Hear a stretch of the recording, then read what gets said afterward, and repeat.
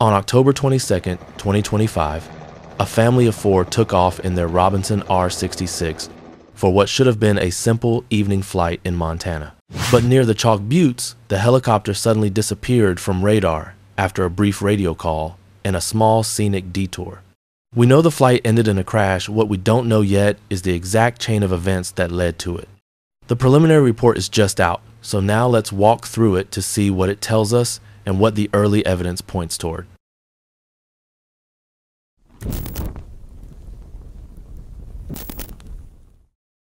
Let's begin with the context of this flight. The pilot was 37-year-old Zachary Bailey, flying his wife Kelsey, 35, and their children Vada Rose, 12, and Samuel, 7. Their 10-year-old son Finn was not on board. They departed about 1818 Mountain Daylight Time from a private ranch south of Ekalaka, Montana. They were flying in company with a friend in a Cessna 182. The friend asked the helicopter pilot if they would fly direct to Ekalaka Airport. The pilot replied they planned to fly over the Chalk Buttes first. The Chalk Butte sandstone outcrops rising roughly 400 to 700 feet dashed above the surrounding prairie. Rugged terrain, few lights after dusk, and dramatic topography. The 2 aircraft flew in loose formation, the helicopter approximately 1/8 of a mile behind the Cessna and at about the same height as the tops of the buttes. As they entered the southwest end of the buttes, the helicopter pilot announced they would fly around the set of buttes off our left. The friend in the Cessna watched the heli fly through a rock gap, make a right turn toward him, then drop back to about half mile to 1 mile behind. A minute later, the helicopter's NTSB signal disappeared and radio calls went unanswered. This flight is normal on the surface, a family in a capable machine, scenic route, good weather. Yet by flying low over rising terrain at dusk, margins were already narrow.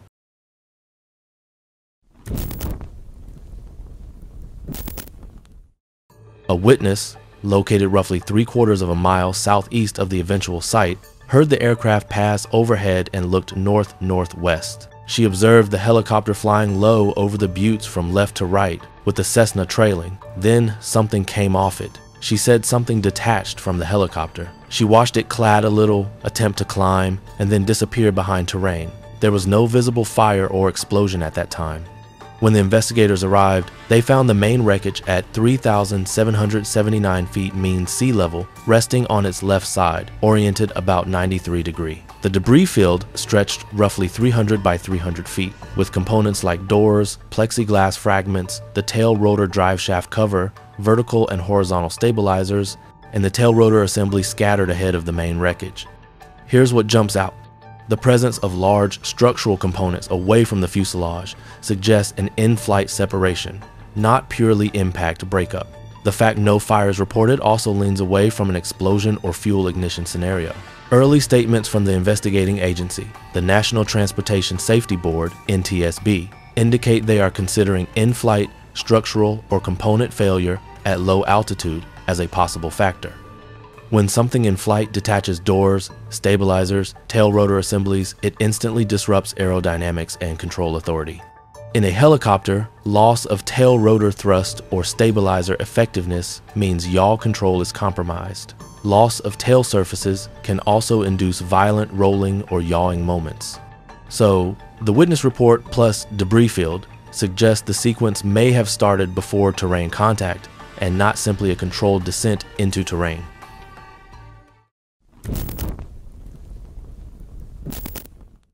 Now, about the pilot.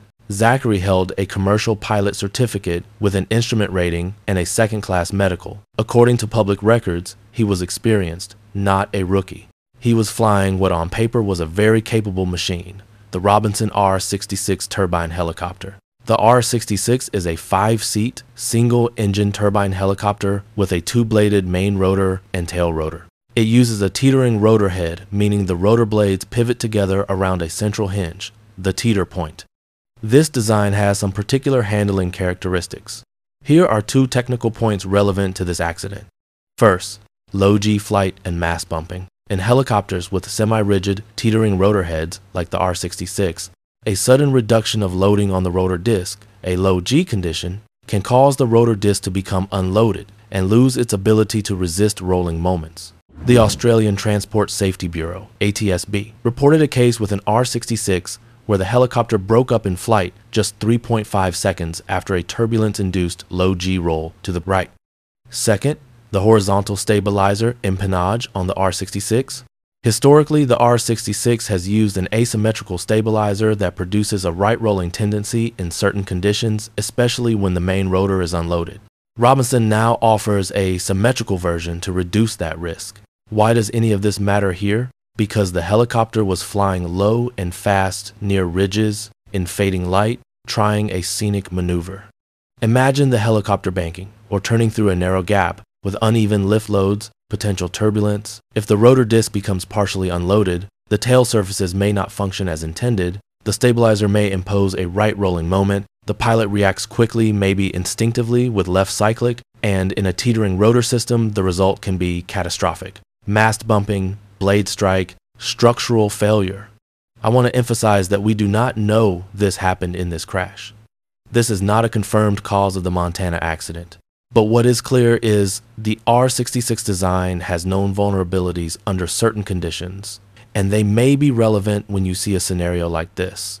Low altitude, maneuvering over rising terrain, fading light, component separation. From the human side, even a highly rated pilot is subject to dynamic conditions. In a family flight, scenic route, daylight, turning to dusk, and another aircraft nearby, in formation there may be additional pressures. Keeping the family comfortable, staying visually in trail, satisfying the guest experience, all benign in themselves, but they can subtly increase cognitive load. The pilot may be sharing story time with his kids, looking for the best view, when the rotorcraft demands undivided attention.